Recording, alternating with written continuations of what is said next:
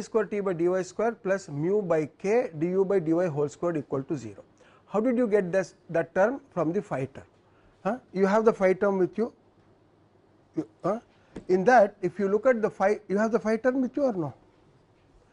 So if you look at that, all del by del x terms vanish, del by del z terms vanish, v terms vanish, w terms vanish. All you have is from that second del u by del y plus del v by del x whole square. From that particular term del u by del y whole square remains. So now look at the expression, now the energy equation, the entire set. Now all of them actually are ordinary differential equations. This is point number 1 you should notice, observe, appreciate. A complete set of nonlinear partial differential equations in its entirety by, in this particular case of this particular physical model we have taken, with certain fairly reasonable, acceptable, justifiable assumptions, it is brought down to the simplest. You cannot get anything more simpler than this in convection. And dv by dy equal to 0 says v equal to 0, the solution is already there with the boundary conditions, of course. D square u by dy square equal to 0 remains. The y component is a hydrostatic pressure description. W is 0 everywhere, and then you are only 2 terms in the energy equation. So now you can change all the dou u by dy, dou t by dy to simply du by dy, dt by dy, number 1. This actually tells you how, before you formulate during the formulation of the problem, you think what assumptions are justifiable. That's the first thing you should there is no necessity for directly hitting the complex partial differential equations. Also please understand, these were all done when there were no computers. They said, how do we simplify the problem for our hand calculations? Computers came in only in the 40s, early 40s, during the Second World War. It was basically developed by the Manhattan Project, basically the nuclear project. Before that, what were they doing? And also that was the time when heat transfer was really picking up. Heat transfer as a subject to be taught in colleges came only in the 1960s actually. If you look at the first book by Jacob Hawkins, 1955 or so, that is the very first textbook for heat transfer. People didn't know what to put into that. Later it has now come to the Incropera, Dewitt and Bejan level actually. So making assumptions, simplifications was a necessity at that time, and this apparently simple problem you can make it into a 3-dimensional thing. If you don't put in that del by del x tends to 0, del by del z tends to 0, it becomes a right solution starting from the leading edge to the trailing edge and the two sides. What you have done is, I will not worry about the flow near the edges. Always you see, even when you do the experiments, you will see near the edges you will have 2-dimensionality, 3-dimensionality. What do you think is a 1-dimensional flow? There will be 2-dimensionality. What you think is a 2-dimensional flow is a 3-dimensionality. And boundary layer assumptions are not valid very close to the leading edge, as all of you know. There are certain complications, both physical and mathematical. So first takeaway from, as far as I am concerned, is first of all the procedure of a convection problem starting from the physical model. The second takeaway is, how do I simplify before I start solving? Now you have computers and codes, so you write down the, how many times have you really written down the physical model to really hit the mathematical model? You simply say, oh, flat plate, you start del u by del x plus del v by del equal to 0 and start putting your boundary conditions. Boundary conditions, if you look at this, velocity conditions are fixed, not much can be done, either it is 0 or it takes the velocity conditions of the plate. But look at the thermal, we have now taken, we did not write it down, please write it down, isothermal plates, that it skipped my mind, both are isothermal. But if you look at the thermal part of it, you can put various kinds of boundary conditions on both the plates with various combinations, both isothermal, both non-isothermal, one isothermal, one non-isothermal, one with constant heat flux, both with constant heat flux, one adiabatic. How many kinds of boundary conditions you can have, combinations?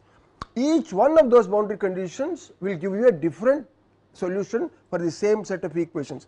any number of times I will be repeating this, the importance of formulating the problem rightly. Formulation of the problem correctly is 50% of the solution.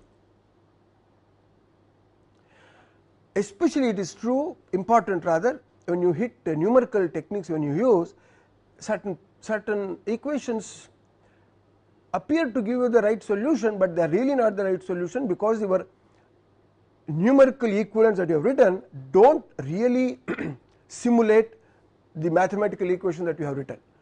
So whenever you write numerical use numerical method, you should check for, most of the time you check for only for convergence. Stability criteria you have to develop, but third most important thing is consistency. Whether your finite difference or finite element representation of the partial differential equation or the ODE is consistent with that equation. Because of these round off errors and truncation errors, sometimes what you think is the right finite difference formulation will simply go off in a different direction, but give you a convergent stable solution. This has been experience of many people. It will not happen in every case, but there are situations where this happens, you should bear in mind. So formulation of the problem is extremely important, simplification is extremely important. I like this problem because in its entirety you can get this idea of what simplification. All solutions for Navier-Stokes equations is based on simplification. What is Prandtl's boundary layer? This is simplification. Here we did not invoke the boundary layer, not necessary. We have solved the entire Navier-Stokes equations in order to. Then you can of course add the heat transfer, what is it called, heat generation term you can add. We have kept a very important term in the energy equation, the viscous dissipation, we will see later. Now write down you have written the boundary conditions. So these 4 equations with the boundary condition, u equal to 0, v equal to 0, w equal to 0 at the wall, bottom wall, t equal to t naught at the bottom wall, u equal to u1 at the top wall, v equal to 0, w equal to 0 at the top wall. These are the boundary conditions. There are no initial conditions because we have taken as a steady state. Now let us proceed. Hope some of you have solved it, but let us go step by step. Solve the velocity equation. In any heat transfer problem, first you have to solve the velocity equation because you require that for the energy equation. In the case of forced convection, these are different. In the case of free convection, they have to be solved together. So what is the solution? D square u by dy square equal to 0, y equal to 0, u equal to 0, y equal to L, u equal to u1. So now this also tells you how, when you are actually applying a numerical technique to a partial differential equation, what are you doing actually? After putting in the finite difference for finite difference or finite element, then you go ahead with the solution point by point. Actually you are, I want you to fill up, you are dash the partial differential equation, you are dash doing this to the, no. When you get the solution, a differential equation, what should you do for you to get the solution? Huh? No, that is a numeric, that is you are directly jumping to discretization because you want to use a numerical method. Even after that, when you really solve, what does a PDE do? Partial differential equation, let us take t for example, dependent variable, it is a function of x, y, z and tau and all. What is the difference between a PDE and a finite difference equation? Finite difference equation of that PDE, what is the difference? What do you get when you solve these things in terms of the solution? Tell me. Where? In the other one? So you are, now I'll to save time, you are integrating the PDE you have to integrate. Now you do that here, that is what I am saying. D square u by dy square, twice you have to integrate, and 2 constants, the 2 boundary conditions you must have at y equal to 0, y equal to 12. Please, by looking at the equation you should be able to actually write it is nothing but u by u1 is equal to, so now we will go to what is this step now, solution, no, 4. Now we are actually going to the solution. So the momentum equation, that is the, I will say velocity profile, is nothing but u by u1 equal to, please see, and what does this say, what kind of equation is this? Now use the word whatever you used earlier. The solution now is linear. So plot this please in your physical model. What it says is at any given this is, let us say, x here.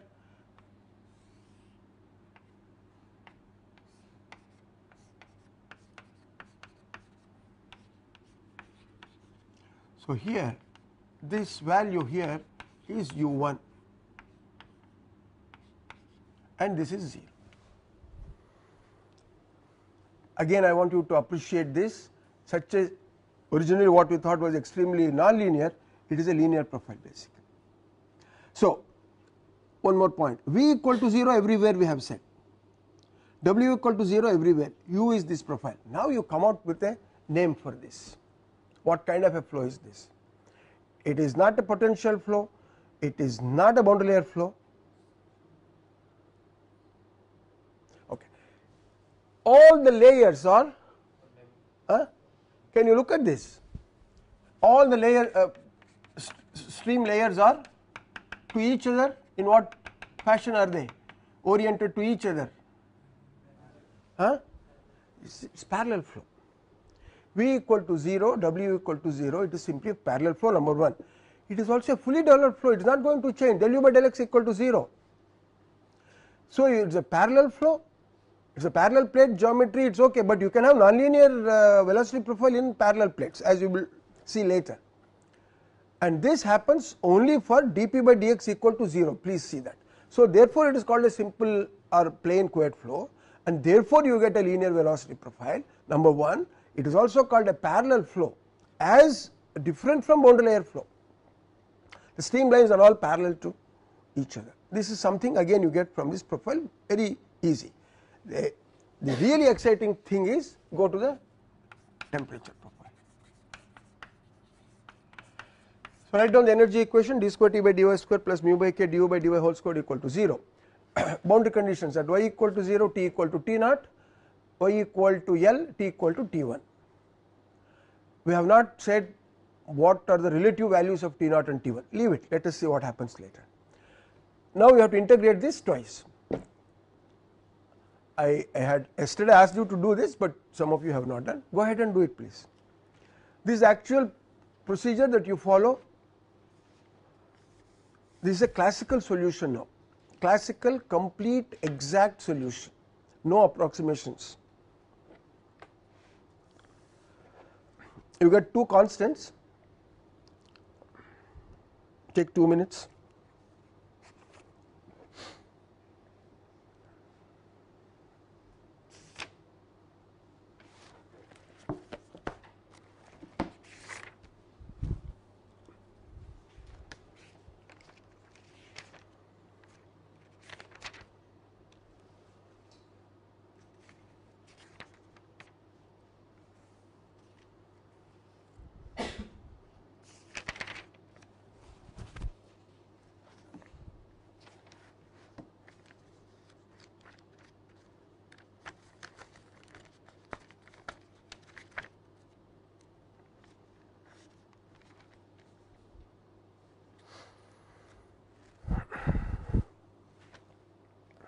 Give me an expression for t of y equal to what?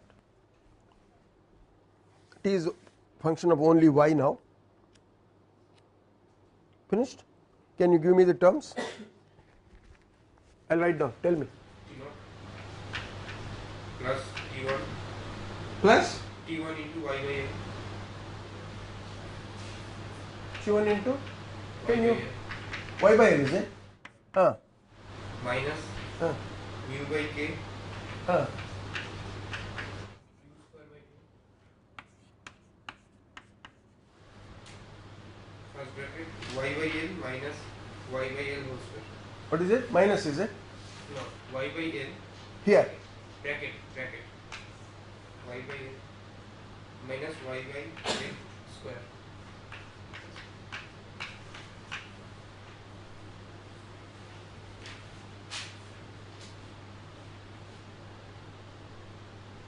Something else is missing here. Mu u square by 2k. Yeah, this is okay. Is this minus or plus?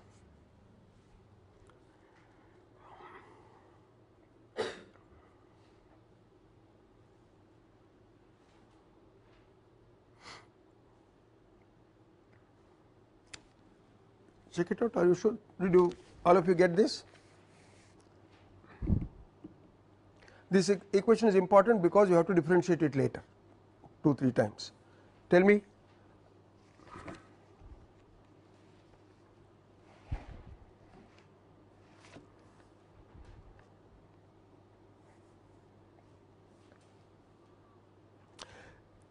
You know, some manipulation of this can be done. I am not sure. I will write. How many of you got this? Do not copy that. Don't. I am checking whether it is right or not, wrong. I will give you my the expression. You check it out. Maybe slight rearrangement will be all right.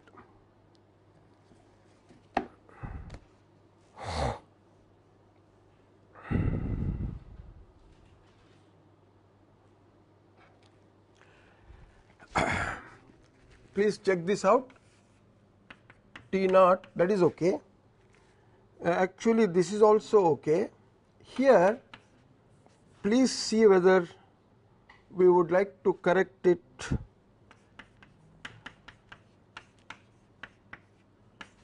Please check whether something is missing there. And then this sign also.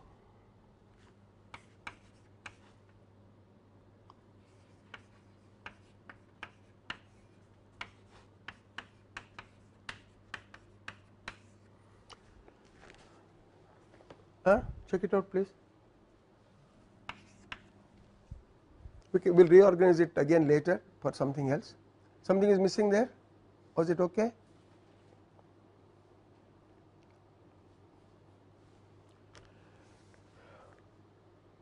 Ty equal to T naught plus mu by 2k u1 square y by L y minus y square by L square plus T1 minus T naught y by L.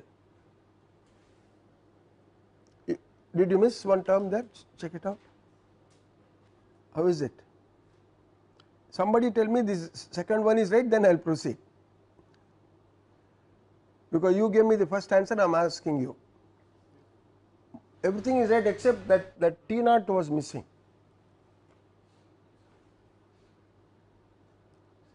T1 y by L minus T naught, that, just check it out, okay?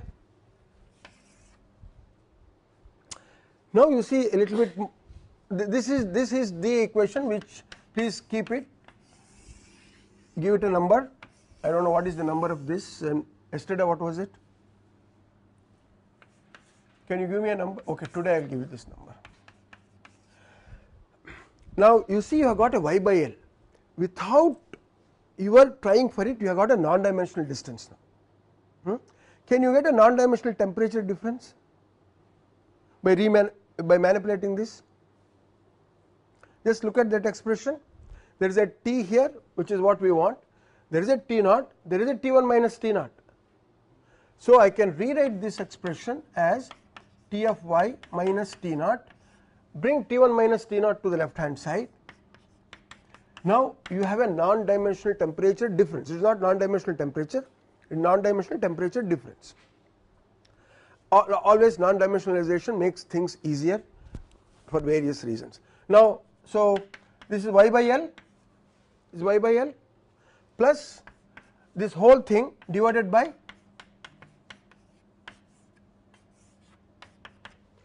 see, now you have got a non-dimensional temperature difference, temperature in the non-dimensional form as a function of a non-dimensional distance, which is very nice. On its own it is coming out, slight manipulation, and as a function of the fluid, the viscosity, the velocity, the thermal conductivity.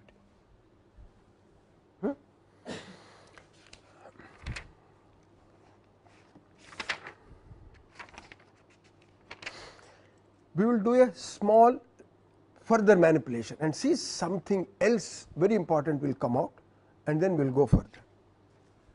Can you, okay, temperature difference is non-dimensionalized. This is non-dimensionalized. Therefore, one would think this term is non-dimensional. please write down what this term would be, mu u1 square by 2k T1 minus T0. Am I communicating here? Am I communicating, please? That term, I am saying T minus T0 by T1 minus T0 you have y by L. Why don't we put the other, see whether non-dimensionalization possible. What is that term? Mu u square by 2k is there and you have divided by T1 minus T0. How can you non-dimensionalize? What is it that you can do here? I will give you a hint. You will get a very well known non-dimensional number out of this by slight manipulation. You are jumping, fine, we will get the cut, but a more familiar non-dimensional number, you have a mu, you have a k. How to get a Prandtl number there? Multiply, divide by Cp, and now you see what you are getting. Only now you get the Eckert number. So now you will see the non-dimensional temperature difference. Can you give me the second term here? T minus T0 by T1 minus T0 equal to y by L plus mu Cp by k is now Prandtl number. Then what else you have there? So you have mu Cp by k, half is there of course. You have u1 square, T1 minus T0 is there. You have multiplied and divided it by Cp. Now look at that. Prandtl number you know. Now you are coming out with a new non-dimensional number. You did not try for it. It is coming on its own with a slight manipulation. And what is that number? This number is the Eckert number. We did not plan to get this. We did not say we will get a Eckert number. Even when they did it first time, they did not plan for Eckert number. It was that name was given. That is a different matter later. But you see how from again and again I emphasize this, from very simple problem you are coming out with Prandtl number, you knew that of course.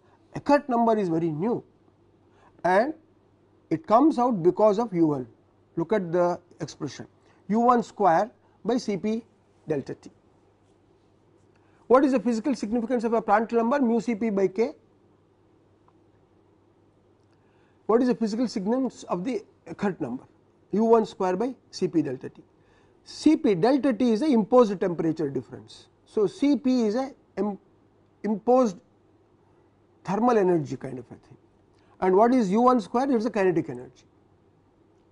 So kinetic energy divided by a imposed thermal energy form there, Cp into, actually it is a Cpt naught minus Cpt1.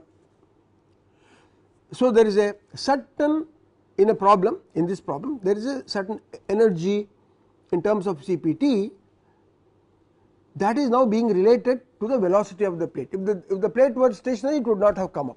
In fact, that would be 0 obviously. So a new number has come up now called Eckert. Some books give you the symbol as EC, some give you as the symbol E, you use as you like, but now you just change the final equation as y by L plus half Prandtl Eckert into y by L minus y square by L square. You do not have to do that, but this gives you a new, you can visually see the new non-dimensional number, and you also realize that it is important only when u1 is significant. u1 can be 0, then it is not significant. u1 can be very small value, it has its own role, but you also know it changes with u1 square. So from 5 meters per second u1 you go to 10, the effect is squared actually. So that means a small change in the velocity, finite change, will have a very that power law dependent effect on the Eckert number, which is nothing but the manifestation of the u1 square, the kinetic energy. If you go into the previous one here, this actually is much more, according to me, representative of the situation, mu u1 square. we are talking about viscous dissipation. If you look at only U1 square, it is kinetic energy, that is also right, but the real effect is the viscous dissipation is mu U1 square, and that can be, mu is already here in the Prandtl number, so you can try to give it a physical significance. This is extremely important. Why do we do all this? We would like to know the temperature difference. By the way, suppose you have U1 equal to 0 here, what is the temperature profile? Linear, same thing. In fact, the velocity profile is linear, temperature profile is linear when U equal to 0, that means it is simply conduction, it is just conduction that is happening. The moment you start adding U1, convection is coming into picture, the profile is becoming nonlinear. This is a nonlinear term now, second term is U1 squared is being introduced. Now, this is the temperature profile. After getting the temperature profile in a convection problem, what is it that we want to do? Find out what is the heat transfer at the top plate, what is the heat transfer at the bottom plate, get the expression. How do we do this? Therefore, you should first get, now I will say this is step whatever, now I have lost track of this, heat transfer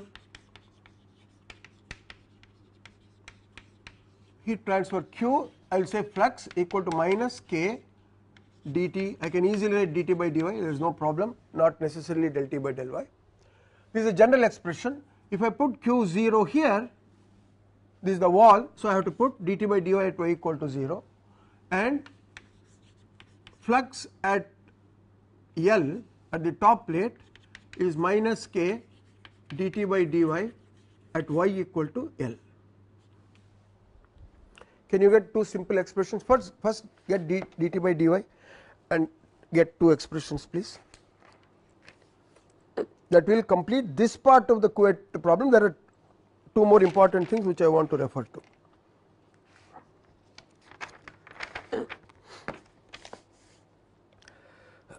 Get a general expression for dt by dy from the T equation. You know how to do this, isn't it? What I will do, you do it, it will take some time. I will give you the expressions, check it out, but I want you to do it separately. Q0 double dash, the heat transfer at the wall, this is equal to minus mu U1 square by 2K, 2L, sorry, minus K by L TL minus T naught, T1 minus T naught, minus mu U1 square by 2L minus K by L T1 minus T naught, and the heat transfer at the top wall is plus mu 1 square by 2L minus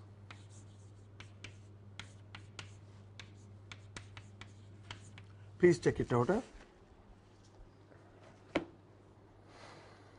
So you get the temperature profile, then take dt by dy at 0 multiply by K minus K, you get the heat transfer at the bottom wall, and then heat transfer at the top wall minus K dt by dy at y equal to L. This is all fine.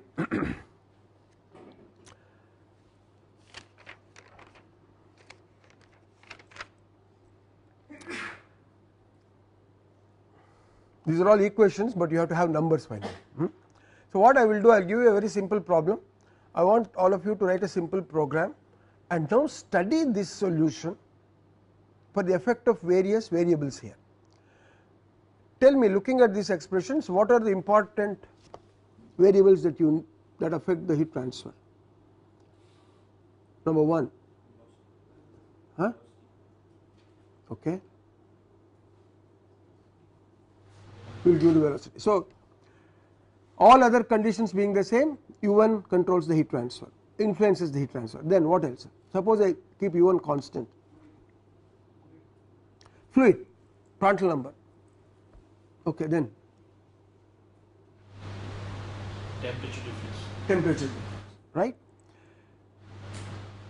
course you have to say L, but we will fix L now.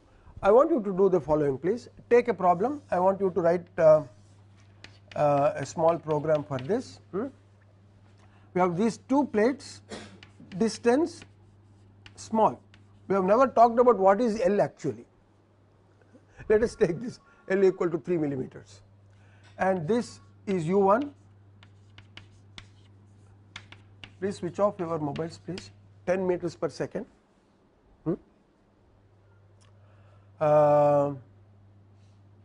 Yeah, we will see the Prandtl number here. This is at 10 degrees.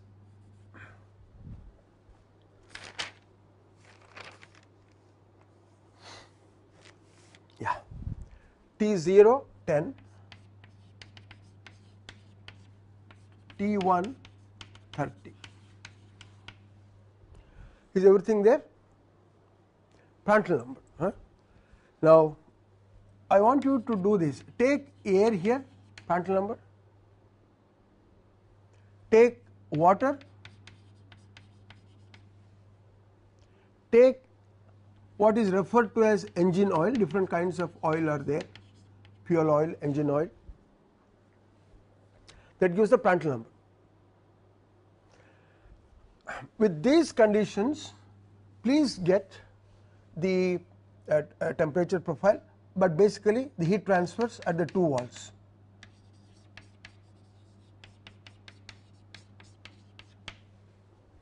Find out what is the effect of Prandtl number. Then in the same program, please change this U1 up to 100 meters per second or so in 10 meters per second intervals. Find out what is the effect of this velocity. Okay. Now, keep it at 10 meters per second, change the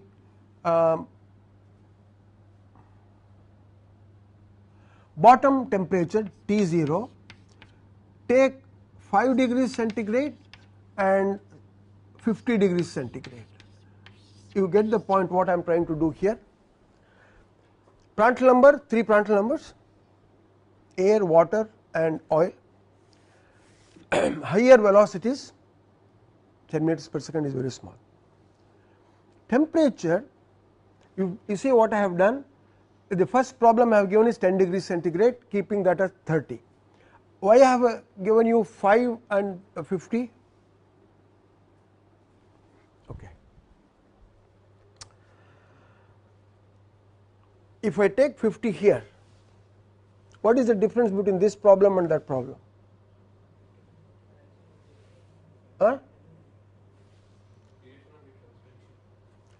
This is 30 and 10, so T1 is greater than T0. Actually what you could do, you could also take 30 degrees, T1 equal to T0 and then T0 greater than T1. See the difference in heat transfers. But actually there is a very important application of this, and therefore another factor is extremely important for us to calculate. The moment there is a non-linearity in the temperature profile, can you visualize another factor which may come into picture? Another kind of a temperature within the fluid. By the way, please understand, all this temperature profile is for the fluid. Plate temperatures are fixed. If there is a non-linearity, what would you like to look at as a means of as a way of understanding the problem? Linear, you know how it is. Now there is a non-linear thing. Whenever there is a non-linearity, we would like to find out one particular. I don't know whether I am able to communicate this question properly. You want to look at something else in terms of the temperature profile. How does it? Will it continuously non-linearly vary in one direction? I am trying to give a hint. Or could there be a, in the curve, what do you expect? You have 10 degrees at the bottom and 30 at the top. linear profile you can easily see how it is. How would be the non-linear profile? I will come to that, you have to plot it, then only maybe understand. Okay, maybe I am not able to communicate, let me assume I am not able to communicate the problem, I will state it. What is the maximum temperature in the fluid? Find it out. Find out if there were to be maximum temperature, because it is a non-linear problem. The answer is actually my reason for asking you to do this. How do you find out whether there is a maximum or a minimum? What do you do to the equation? Huh? What? Differentiate what? So dt by dy should be what? Find out if there is a dt by dy equal to 0 at what condition. How do you find out whether it is a maximum or a minimum? Do that. See if there is a maximum, and if it is there, find out if there is a maximum, what would you like to find out? First of all, find out whether there is a maximum. If there is a maximum, what is the next question that should arise in your mind? Huh? Okay, but something else related to this? Huh?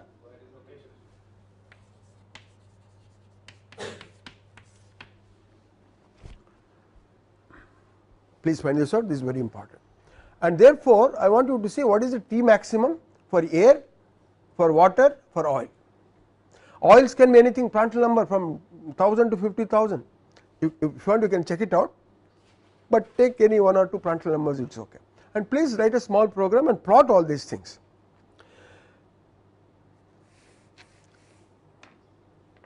We go back to the temperature profile. How do we plot? Plot the temperature profile. What should be the ordinate and the abscissa? What can be? Look at the physical problem and how do you want the profile to be plotted? What should be the abscissa, what should be the ordinate? That is fine. So where do you want theta, where do you want to, looking at the problem, which would be okay for you? So you please plot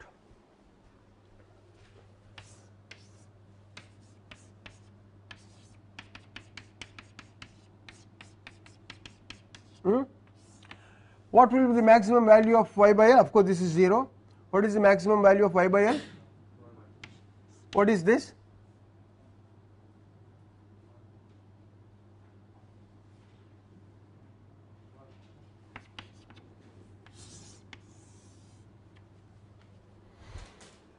What is the linear profile? If there is no u1, u1 is 0, static plate, how will this be?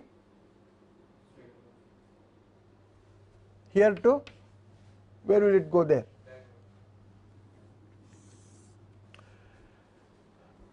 What I want you to do is really plot. When I say u1 equal to 0, look at this expression please. Theta, if this is theta, if we want to refer to it, theta equal to y by L. That profile is for second term being absent. The moment I bring in u1, that means Eckert is coming into picture. Tell me, give me the effect of Prandtl-Eckert number. That will give the effect of the u1, more importantly viscous dissipation. What numbers can it take? Huh? You do not know, you can assume now at this point in time. I am going to suggest to you, use this expression. Now this is a very nice non-dimensional expression, it came off just like that. Plot y by L and this for various Prandtl-Eckert numbers. Prandtl-Eckert numbers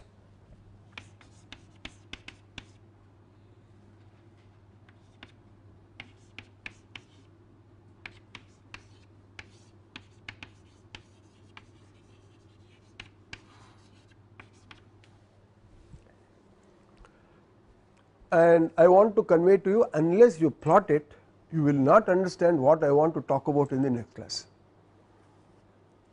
Please do this. Not only plot it, think about it, what is happening.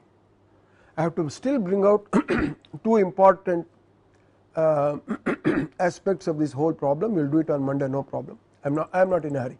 I want you to understand this, especially 1, 2, 3 concepts will come out of this, which you can then relate it to normal convection. So, please plot this. Y by L plotting is no problem, it is the same thing. Y by L and theta are the same. U by U1 equal to Y by L, theta equal to Y by L. So, there is no problem. But for varying Prandtl-Eckert number, make sure, that is, when you do that, you will know there is a maximum. Now, I am giving you actually the answer, but I want you to do that. There is a maximum. Find out where that maximum is. Why? Think about it. That is one aspect of the solution.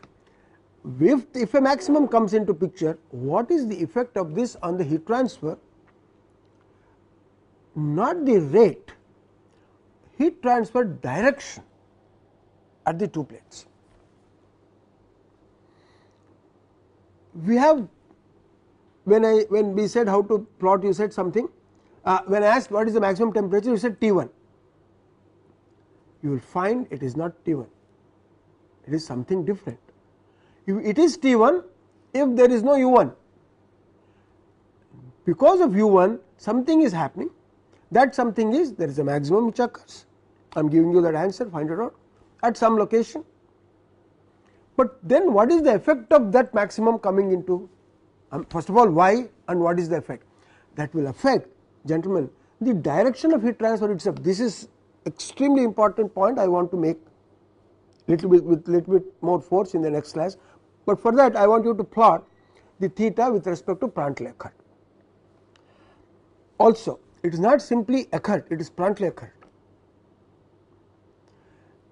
When you then fix up a Prandtl-Eckert, numbers will change, that is different. But give a number to Prandtl-Eckert as 1, 2, 3, 4, 5, 6, 7, 8.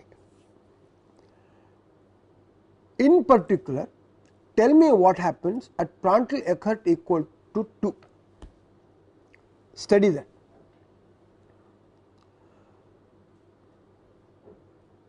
Also therefore find out what happens after Prandtl-Eckert equal to 2. What happens means what happens to the heat transfer, that is what I am looking at. You will find very new information coming out of this. This is very extremely important. I will ask you something else now before I leave you. Look at the Couette problem. What does that, look at that, please look at that. There is a bottom plate fixed, there is a gap, there is a top plate which is moving, there is a temperature here, there is U equal to 0, U equal to U1.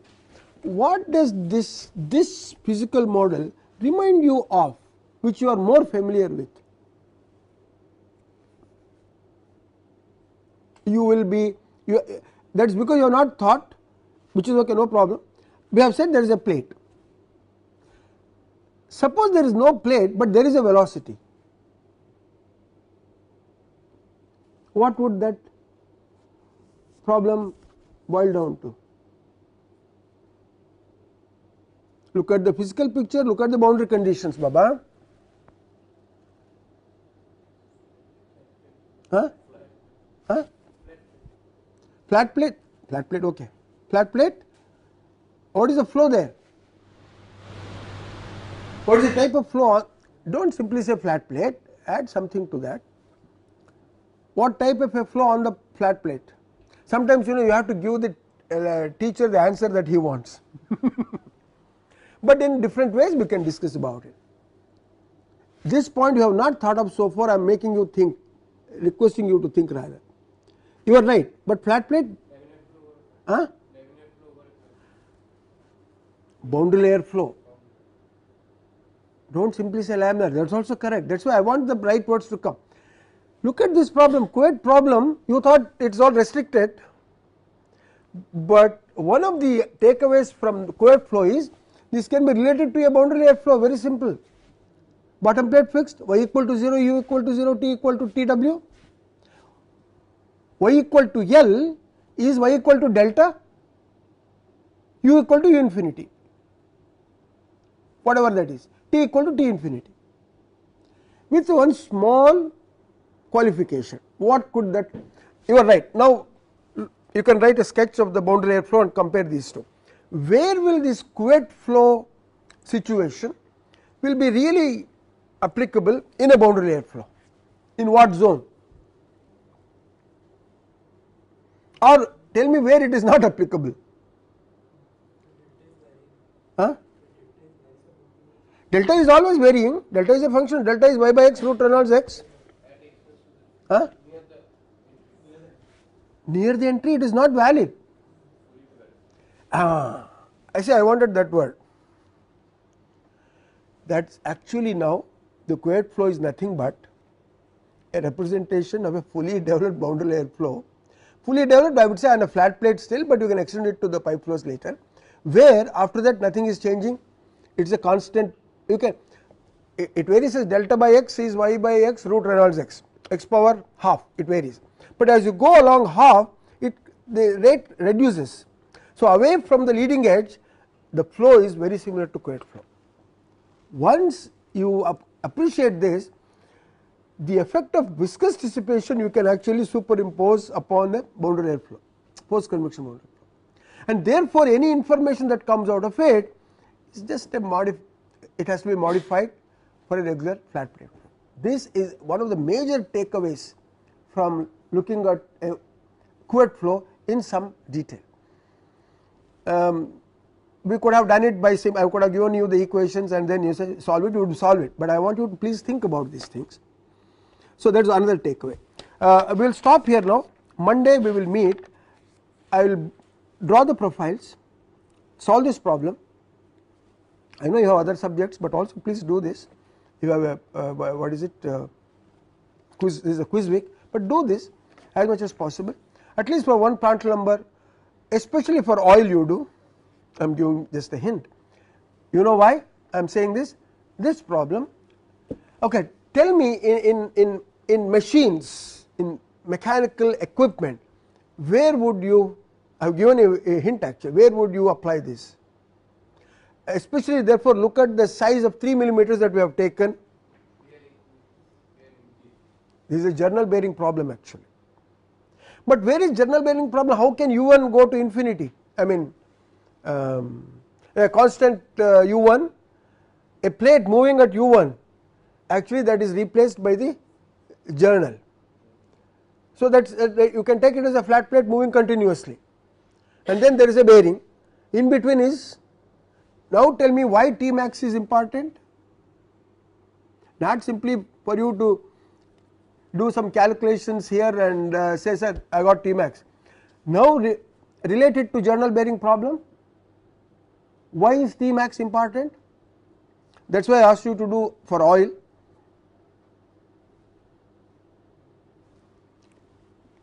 Journal bearing, if I put oil, what is that? Why do I put the oil? Huh? What is the word used for that? Lubrication. And for you are putting oil, why? It has a certain kind of what? Viscosity. Now how does temperature affect viscosity? Find out. You have to maintain the temperatures properly for the oil film for you to have that lubrication effect. Lubrication will fail under these conditions. So find out what is T max. Now you see this Couette problem has a practical application, although not a very great. It is important actually, but it is not earth shattering application, but it is a very important application. You will know how to formulate the problem, how to make simplifications, how to make it the simplest of equations in convection, but how much information you can get out of it. Especially in the next class, after you draw the temperature profiles, we will discuss a little bit further and see something very interesting that is happening there. Thank you.